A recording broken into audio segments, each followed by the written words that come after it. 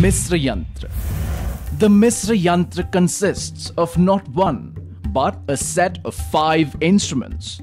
The first one, Karka Rasivale Yantra, which consists of a semicircular scale with a pole in the center.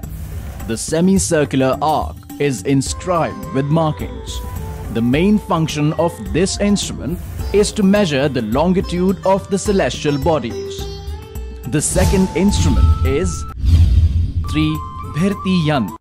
It is an inscribed semicircular wall, inscribed arc on the east wall, and a central peg. The visitor can measure meridian altitude with this instrument. Third instrument is Samrat Yantra, of 2 quarter circles and 2 triangle gnomon at the east and west end of the instrument.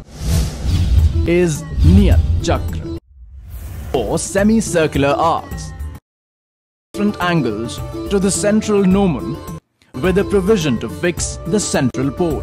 Nitat is used to read declination of the sun when it transits the meridian at 4 different longitudes, 2 to the east and 2 to the west of Delhi.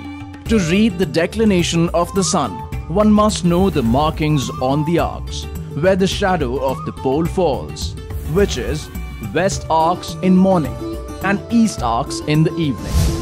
The last instrument is inclined western quadrant, also known as Agra Yantra.